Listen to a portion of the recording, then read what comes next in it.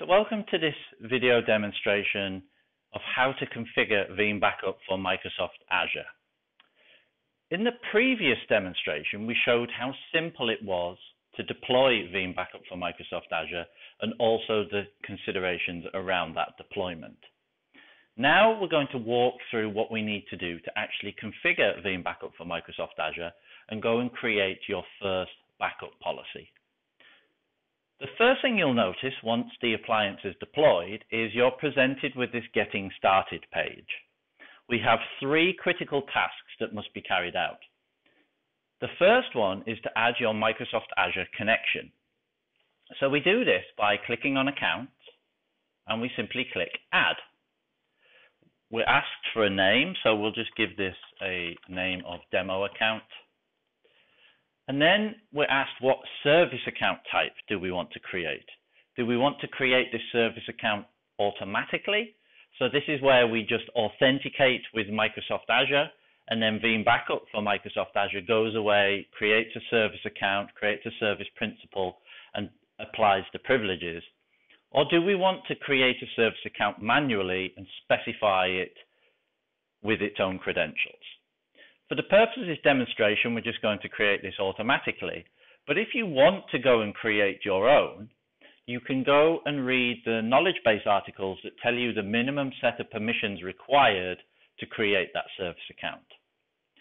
So we're going to say create this automatically, and we're asked to essentially authenticate in a very similar way to how you authenticate your TV services. So we copy this code to the clipboard and we click this URL. It asks us to paste the code and then asks us what Microsoft Azure account do we actually want to add. So I'm going to pick this one, and that's it. If we go back to Veeam Backup for Microsoft Azure, we can now see that we're authenticated as that Azure account. We simply click Next. If we're a service provider, we have the ability to add specific application Active Directory groups so that we can authenticate and use those for permissions. We click Next, we're given a summary, and we click Finish. So now that we've added our Microsoft Azure account, the next step is to create some backup repositories. So this is where we store our long-term data out in these Azure Blob backup repositories. Now there's a few considerations to note about this, and if we go to the helpcenter.veeam.com, we can find all that configuration information that we need. So we need a storage account and we need a container created in that storage account. So we do that by going to our Microsoft Azure account. We go to our storage account. We see here that we already have one called VB Azure Storage Account. And what I need to do is create a new container. So I'm going to add a container and we'll call this Demo Container Central US. And we can see that I've created that container successfully.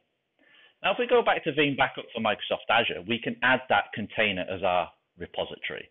So we'll just call this Demo Container Central US. We pick our Azure account. We pick that storage account that I was just talking about. And then we're presented with our list of containers. So we can see there's the one I just created. Now we want to create a new folder because we've just created this. So we'll call this Demo Folder. If we want to have any encryption at rest, so when all our backups are stored in our Azure Blob backup repositories, we can actually specify passwords to encrypt all that data. And then when you want to restore it, you need to make sure you have that password to unencrypt that data. So we'll leave that blank for now. We'll check our summary and we'll simply click Finish. We have the ability to go to the sessions log to see how this is being created. So we can see that we've created the folder, we've built out this backup repository in our Azure Blob storage. So the final configuration step that we need to take is to configure our workers. Now, again, on helpcenter.veeam.com, we have lots of information around how you configure the workers and what's needed. But essentially, workers are virtual machines that are spun up in the regions to perform backup and restore tasks. This helps dramatically reduce the costs, so data isn't being moved around or between different regions and to different object storage buckets outside of these regions. The workers perform all these tasks locally to the workloads that are being protected. So we do this by going to Veeam Backup for Microsoft Azure, picking our Workers tab, and simply clicking Add. We choose the region that we want to protect, and then we have the ability to define the number of worker instances. So do we want a minimum of 1, a maximum of 5? How we configure these is based upon how many workloads we have and how much data we need to move. So you can actually specify that you want a minimum of 3, for example, if you have to move a lot of data during a particular backup window. So we'll leave these as the default. Then we come to the virtual networks. We can actually create a new one here. So we're just going to call this Central US Worker Demo,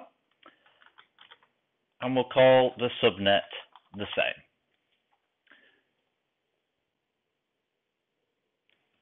Then we pick our security group that we want to use for our workers, and we click Next.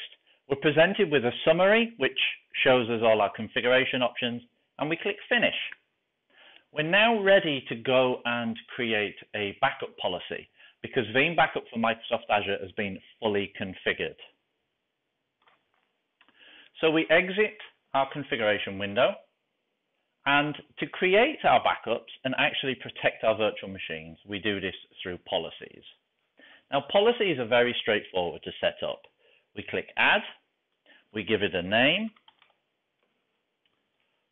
we pick the Azure Active Directory we want to use, and then we pick our regions. So we have the ability to select all regions or individual regions. So for the purpose of this, I'm just going to pick Central US. We specify our resources. So do we want to protect all resources in that region, or do we want to break it down? So we can break this down by subscriptions, by resource groups, even tags or individual virtual machines. So I'm going to use resource groups. We see here I have a resource group called Backup. We have the ability to exclude resources if we didn't want to include virtual machines in our backups. Then we come to our snapshot settings. So this uses the native Azure snapshots to take backups and snapshots of your virtual machines, helps keep your RPOs low. We'll leave these as the default, a number of restore point 7 and daily, so that gives me a week's worth of snapshots that I can recover to. Then we come to the backup settings. So this is where we configure our policies to offload our backups out to those object storage repositories we created. So we select the repository we want. There's the one we created earlier. And we define our retention period. And we can see here that we're going to keep this for 21 days, but we can specify months if we want to, and then the schedule as well. We then come to the cost estimation. This shows you, based on Microsoft Azure list prices, how much this policy is going to cost to run on a per monthly basis. The final step is policy settings. So do we want to enable notifications? We check our summary, and our policy is created, and it will run at the specified schedule that we have created for this policy. So through the magic of video demonstrations, we can see now that our policy is running. We have 2 protected VMs and we have 2 instances. We can see that these are backed up and we have our restore points. So congratulations, Veeam Backup for Microsoft Azure is deployed and configured very quickly, very easily. For more information, go to veeam.com.